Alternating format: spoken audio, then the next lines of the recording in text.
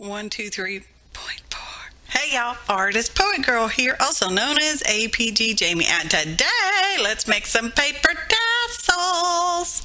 As you know, I've been enjoying the embellishment making process, and so that's what we're gonna do, make some paper tassels. And let's hope our voiceover doesn't get out of sync with the video, because you know it happens frequently, often, sometimes even. So I'm just basically taking a strip of scrapbook paper, and excuse me, I was going to, or I did, use the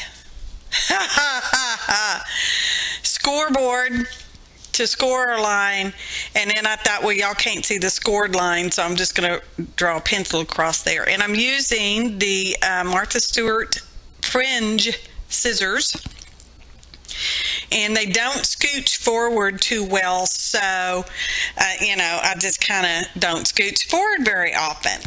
And let's see what else is going on. So I cut all that, and then I use my paper bead making tool to oh well, I gotta fix those, get them up to the line. I mean, it doesn't have to be perfect. Some of them can be a little over the line, a little under the line, because you know. Anyway, that's the paper bead making tool I have, and I'm going to use that. Now, this is the first time I'm making these paper tassels. I sort of don't know what I'm doing.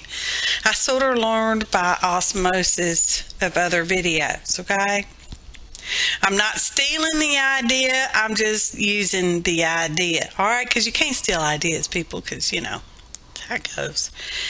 Anywho, this is the way my process, because there's not a pra in it. I'm gluing and rolling, and I'm gluing and rolling. I'll put some more glue any second. Anyway, it really doesn't matter if the voiceover's out of sync anyway, if I try to keep up with what I'm seeing on the screen. Let's check that time. 2.5. Yes, it's staying up pretty good today. I've had some computer issues.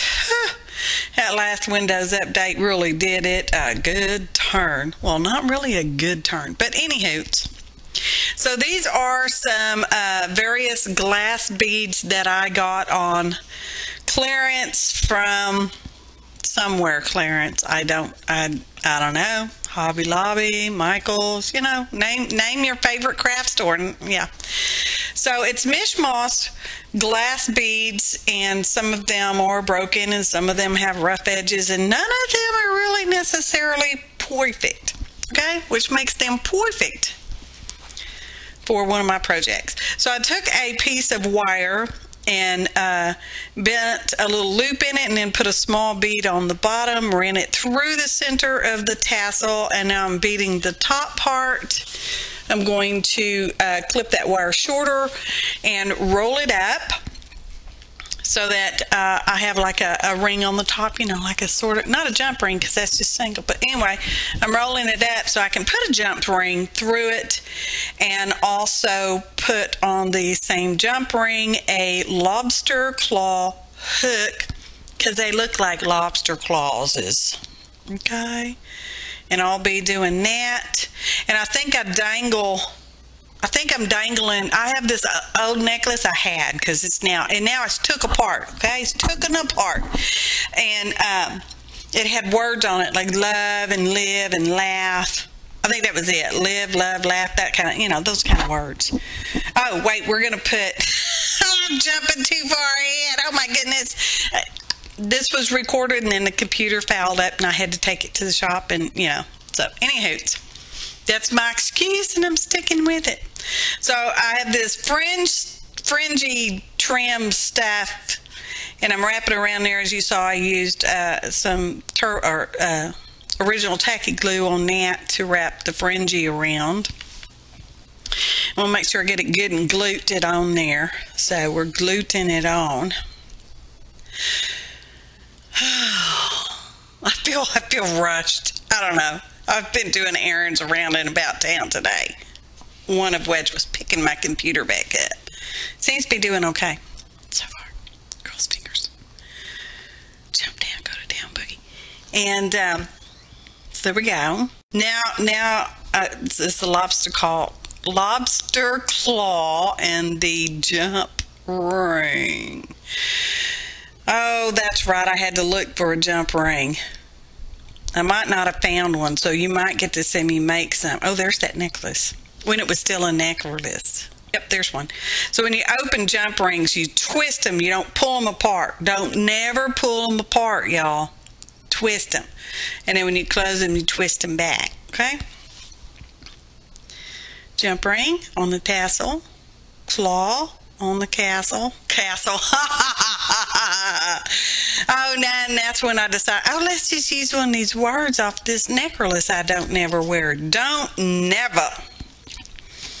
So I'm cutting it apart because they don't really have jump rings. This is all kind of like made one solid chain. Well, you know, they're jump rings. But anywho, so I'm cutting them apart and putting it on there. And then I'm going to twist the jump ring back together. I think in the photo montage, which there's a photo montage on this video, you'll be able to see the words a little more better. So that's tassel 1. How many did I make? I think I make a total of 5. Oh, now I'm going to make some jump rings. That there is, let me ask you a question pencil. It's a pencil sharpener, but it looks like a little hatchet axe. Axe you.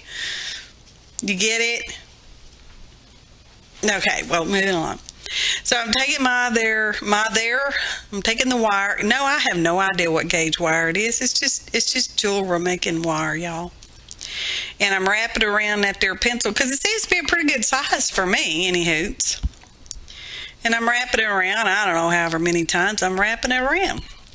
And then I'm going to clip it, and I'll have that there spiral of wire, and I will be able to clip them apart. Where's my clippers? Oh, Pope, where's my oh, they're there. So I clip it, and now I can clip a single loop, and now I have a jump ring. Ta-da! Jump ring, jump ring, jump, jump. And I'm going to do this here strappeted paper. I don't know what length these pages are. I don't know. What's that one say on that there? I don't know. 7, 8, 9. I don't know. I can't read it from here, y'all.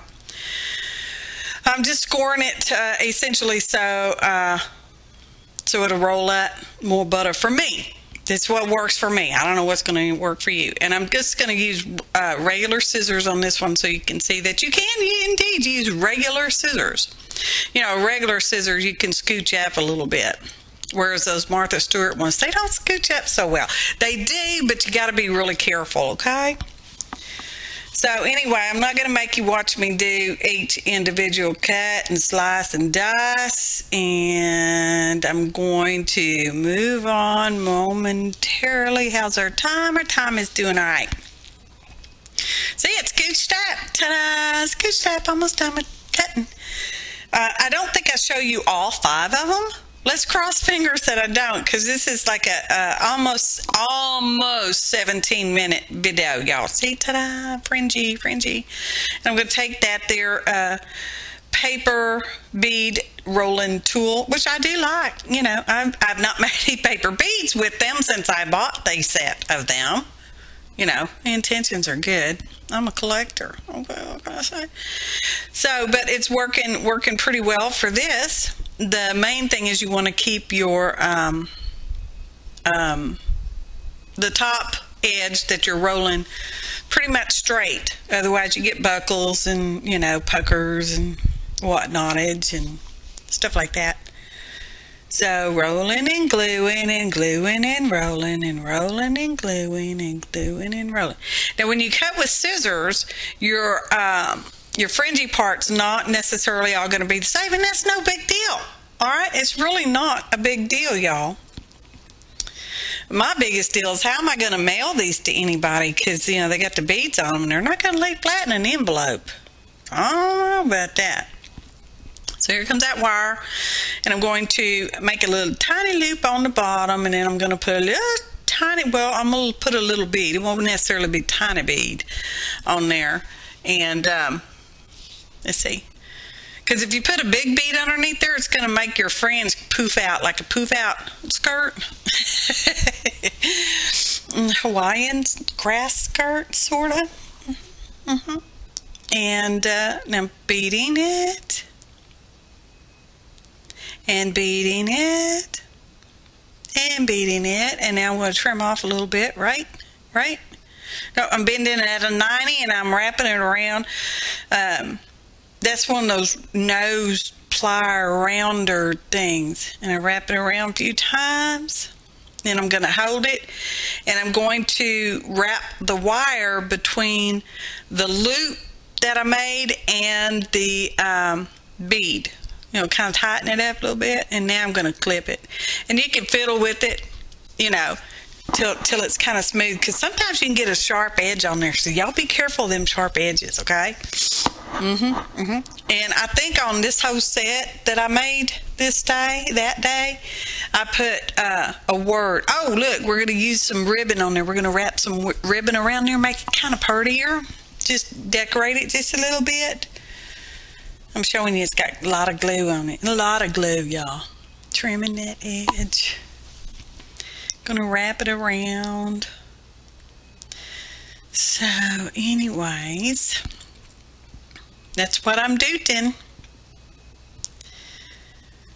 Oh, cross fingers that this all works out well and I get it uploaded in time for Friday. Video time, 9 a.m. Texas time, Central Daylight Savings Time, yo. Oh, that glue bottle fell. But it didn't spill any of that. Sorry for all that. I got an itch. Oh, at least it wasn't, what was that other stuff I spilled that time? Oh, Lord, that was a mess. Well, no, yeah, it was a mess. And it was orange, too, at the time, wasn't it? Sure was. I must be having issues with orange.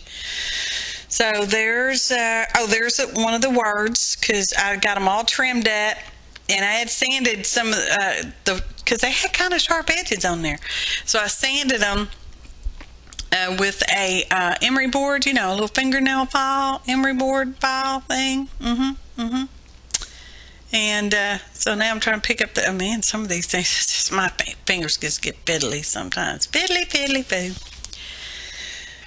And getting it on there with that jump ring I made and smooshing it together and make sure it's pretty well twisted back together, yeah. Tightening that other one up. Tucking it in. Squishing it. Okay, and there we go. Tassel number 2. Right? I think so. And pausing. Oh, look, I'm going to make another one. Well, I'll make a total of 5. And I guess it took me, what, an hour-ish? We're going to say an hour-ish. And I got it whittled down to just at 17 minutes. Well, it's actually under 17, okay, y'all? But who's counting? That part didn't cut so well, so I'm using the scissors on it. And we're just going to do the same thing. I guess I could have sped this part up some more, but I didn't, so you get to watch it again. And this is a long piece. I think this one's like 12 inches because it looked like a piece of 12 by 12, which is, you know, just a strip off of there. And we're rolling, rolling, rolling, rolling. Trying to keep my fringes straight down there. I know that some people, when they're making these, their fringes stay straight the whole time, but mine get a little flippy, floppy, wobbly-ish. So, don't forget there will be a photo montage at the end-ish, and there will be a disclaimer screen. Disclaimer screen. And I think we wrap ribbon around this one as well, because I'm pretty sure I wrapped a ribbon around all of them except for the one I did the gold fringy trim on, because it was laying there and I need to use it up, y'all. Just need to use it up. So I'm making that little circle thing. I'd already picked out the beads. I think I did that on the last one too. And that's the one that goes under the skirt. And then these are the beads that's going on top. I don't know, I just said number 3 and, 3 beads. Did all of them get 3 beads? I don't know. And they're different lengths too. So, yeah, just do whatever makes you happy and whatever length you can work with makes you happy. Good? Good. Now, this is actual paper as opposed to scrapbook card, the thicker one. This is more like, copy paper. Okay? Which you could do make your own copy paper. Pretty, like mono printed papers or stenciled papers or whatever makes you happy, and then use that for your tassels too, because that would just be fun. And as you can see, you can use pretty much any pattern. I use stripes and flowers, and I think one of them was dots, and they look pretty. So far, they all look pretty. Photo montage.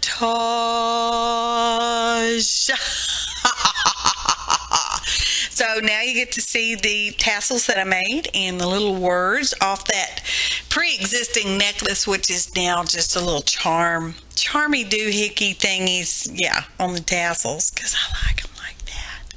Time is good on the voiceover, disclaimer screen, and who's ready for thanks for watching, and happy arting, y'all.